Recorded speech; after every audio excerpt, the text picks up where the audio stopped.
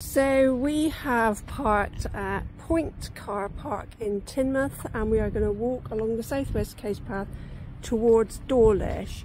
It's still a murky, rainy day today, so we thought we wouldn't do the more strenuous walk from Maidencombe to Chaldon. So we're going to do this less strenuous walk from Teignmouth towards Dawlish Warren, and we're going to walk for 2 hours, and then we're going to walk back to make sure we get back in time before it gets dark. And it was £5 in the car park for 4 hours.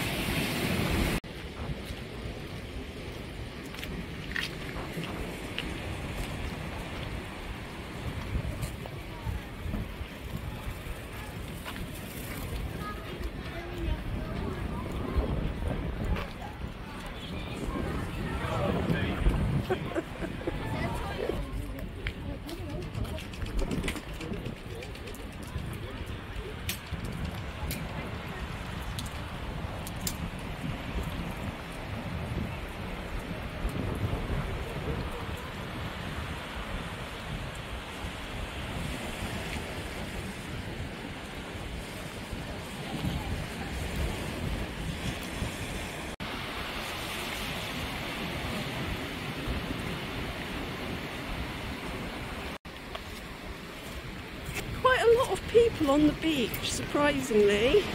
It's February, a very drizzly, dirty day, and people are on the beach. Amazing.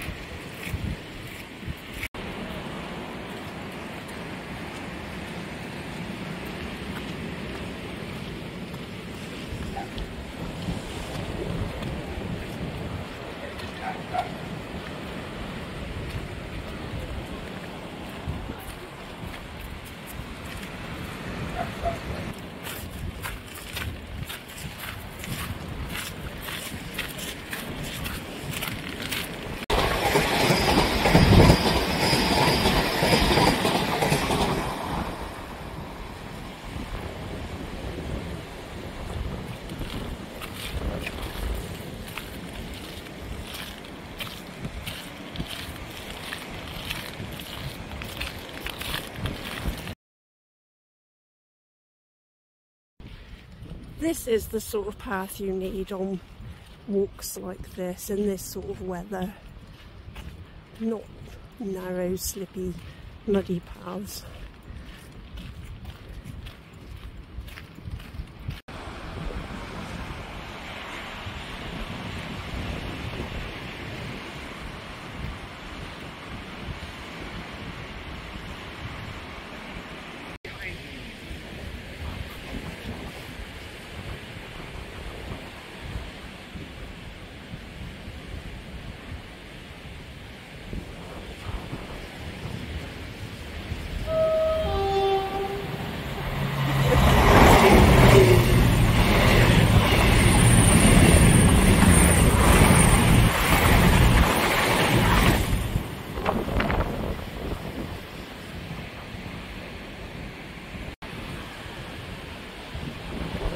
Not so busy this end of the beach, but what a lovely beach in the summer to bring your family, and you're allowed dogs all year round at Teignmouth, which is really, really nice.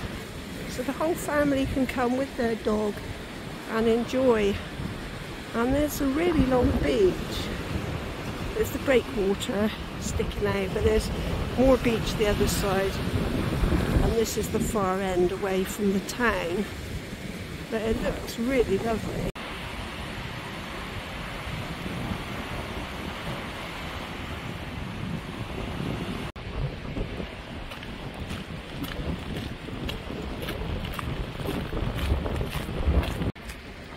So Paul's just come back to tell me that it looks a bit strange as to where we go from here, because there's a sheer cliff, pile of rocks, and then there are some steps going down.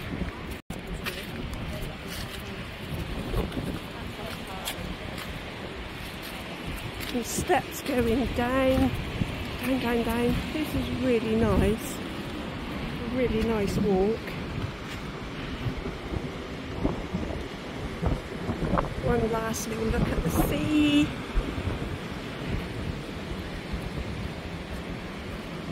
Carry on down these steps here.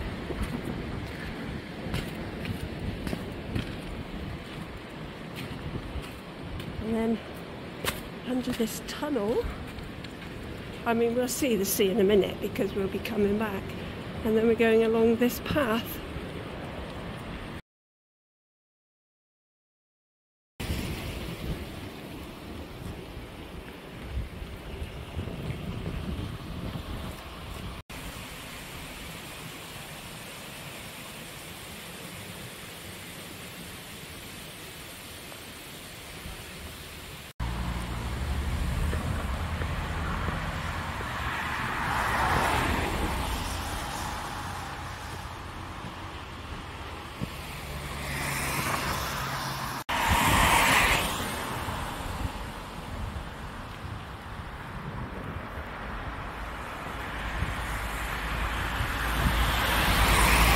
And then we're going up Windward Lane.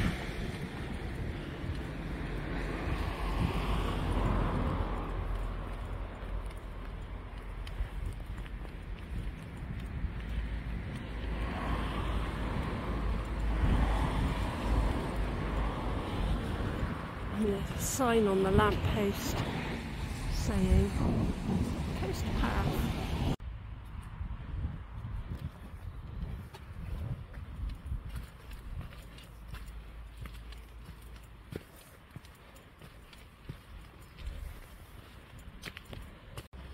This path is a little bit narrow and a little bit muddy, but not too bad. It's still possible to walk on it.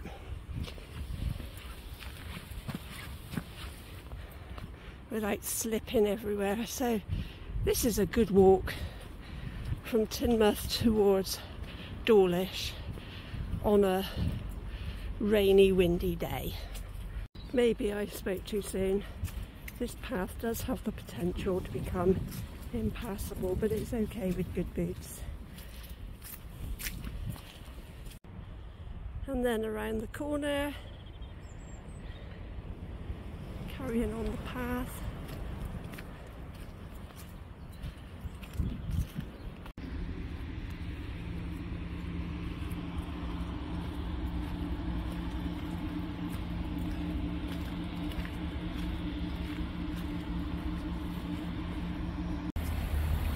There seems to be a lot of building stuff going on here. I have no idea why. Oh, what was that?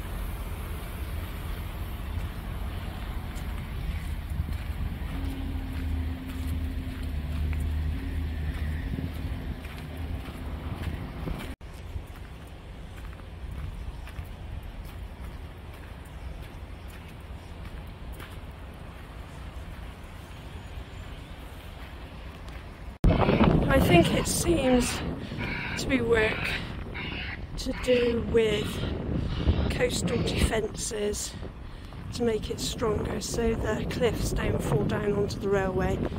That's what it looks like, but I could be completely wrong. Whew. I think what they're actually making here, it looks like Parsons Tunnel North Portal project. Looks like they're making a tunnel for the train to go through to protect it from any cliff falls. So today we have walked as far as Southdown Road, Southdown Road. We've come up these little wooden stairs here. Coast path, coast path. Yeah, there's coast path. There's the coast path that we've just come up. There's the coast path that we are going to do next time we are in the area, and we might park in one of these little roads here to do the next stage of this part of the Southwest Coast Path. But for now we're going to walk back along the road, and then are we going to go under the bridge and by the sea again? Smugglers Lane again. Yeah, we're going to go along the road, down Smugglers Lane and back to the car. So that's a nice little round trip on a wet and drizzly day.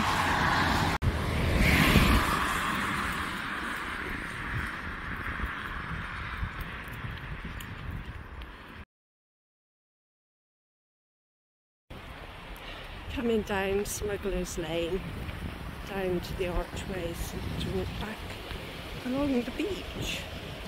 I love this view of seeing the sea under the archways like that. Really nice.